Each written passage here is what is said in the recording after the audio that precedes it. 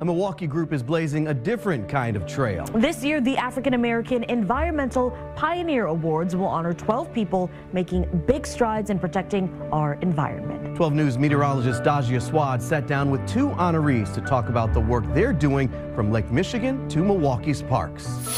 I think sitting out and reading in any of Milwaukee County parks is really cool. Milwaukee native Lauren Cross not only enjoys green spaces, but also works to protect them. If we're going to address the climate crisis, we need to do it with full force. Cross, a young community leader, comes from generations of change makers. Her uncle marched in the 1960s against housing discrimination. I think he's one of the people that inspired me to come into community activism. Cross volunteers with the Milwaukee Alliance Against Racist and Political Repression, typically advocating for racial equality. The group is now bringing change to Milwaukee's parks. We focused on renaming Lindbergh Park, who was a former Nazi sympathizer in Milwaukee, to Lucille Berrien, who was a freedom fighter in Milwaukee. From that campaign, we were also able to reallocate $2.5 million to Milwaukee County Parks.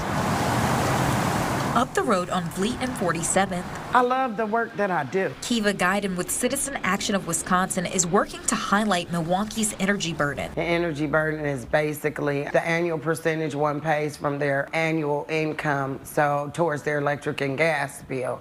And in our black and brown communities, those rates are looking really high. She says they're not just paying more with their wallets. And as we all know, coal and fossil fuel damaging to the climate, the planet, as well as it's not good for our health. In the last 6 months, Guiden helped families organize rallies and advocate for policy change in Madison.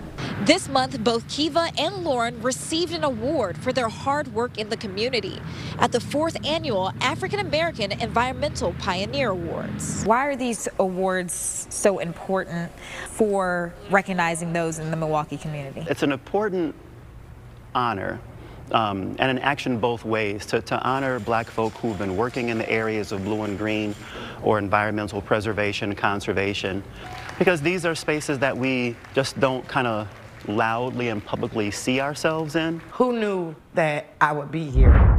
The NBA highlighting black-owned restaurants in the area. The league featured 10 of the top spots here in Milwaukee. The list including a Goodman's Desserts near 23rd in Wisconsin, featuring cookies and cakes. Alem Ethiopian Village near Broadway in Wisconsin offers authentic Ethiopian cuisine. And Heaven's Table Barbecue near 55th and North features a variety of meats and Southern-style food. 12 News talked to some of the restaurant owners on 12 News at 4. I'm beyond honored. Funky Fresh Spring Rolls is hometown heroes, just like the Milwaukee Bucks. Faith is a huge part of how I was raised, and so I believed wholeheartedly that when I put my passion together, that it would make room for my purpose, and that's exactly what it did. Up next, the small town with a big place in Wisconsin's history.